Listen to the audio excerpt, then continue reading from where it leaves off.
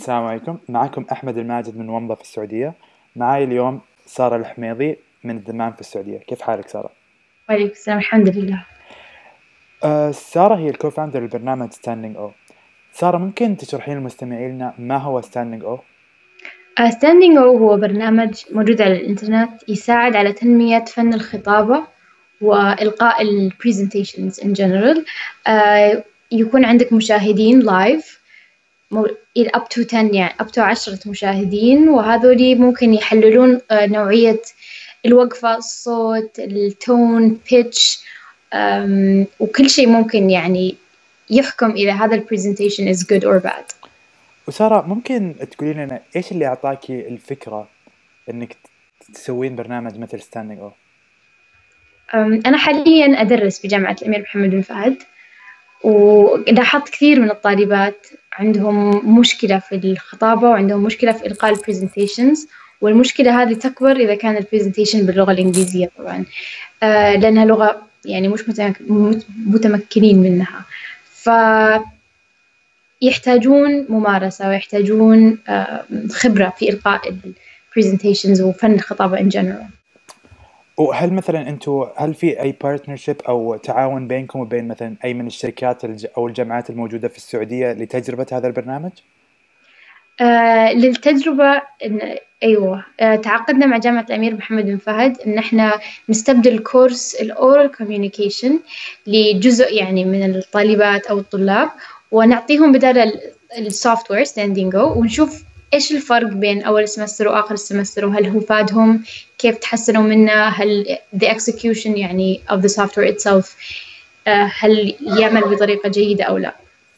طيب، ويبدو أن البرنامج يعني كبير جدا، فيبغى له كمية هائلة من البرمجة والتطوير والجرافيك ديزاين وكل هذه الأشياء. ممكن تشرحي لنا كيف فريق العمل يتكون من كيف التنظيم حقه، كيف الاستراكشر حق فريق العمل الموجود عندك حاليا؟ فريق ستاندينغو مقسم إلى 3 أجزاء. في جزء الارتستيك أو الديزاين جروب نقدر نسميهم، اللي هم جاي من graphic designers, interior designers and web designers. في البزنس جروب اللي هم اللي يتعاملون مع public relations, HR, business administration. وفي التكنيكال جروب اللي هم they do the programming and coding طبعاً و building the software يعني. أوكي، أحد المبادرين في السعودية، ما هي أكثر العقبات أو الصعوبات اللي واجهتيها شخصياً خلال تطوير StandingO؟ أصعب شيء إلى الآن كان الإكسكيوشن، البيلدينج السوفت وير وكتابة طبعا البرمجة نفسها والالجوريثمز والكودز. صعب إن إحنا نلقى الشخص المناسب إنه يبني لنا شيء بهذا التعقيد. أنا أتوقع إن بنواجه صعوبة بالفندing، إن إحنا نلقى أحد يدعم هذا المشروع، بس إن شاء الله in the future we're gonna find one.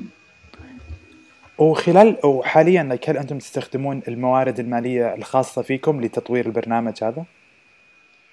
طبعاً إلى الحين ما في ولا شيء من الأشياء اللي نقدر نسويها أو تحتاج موارد طبعاً مالية عالية.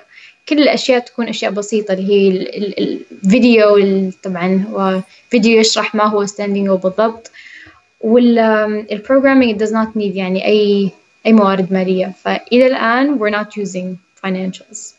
وكونك امرأة سعودية، هل هذا الشيء كان له تأثير سلبي أو إيجابي أو لا تأثير على المشروع؟ بصراحة هو إلى الآن ما له تأثير الحمد لله، بس إن شاء الله بالمستقبل يكمل كذا ما له تأثير. وممكن تعطينا تتوقعين متى في الوقت أنكم تطلقون مثلا تبدون تجربة البرنامج مع جامعة الأمير محمد بن فهد؟ تقريبا إن شاء يعني. الله في خلال 3 إلى 4 شهور. لسه طبعا لسه إحنا we're not sure، بس إن شاء الله في بداية الصيف نبدأ تجربة البروجكت. شكرا سارة، وشكرا لمحادثتك معنا، شكرا، ونتمنى لك يعطيك التوفيق. مع العافية. السلامة.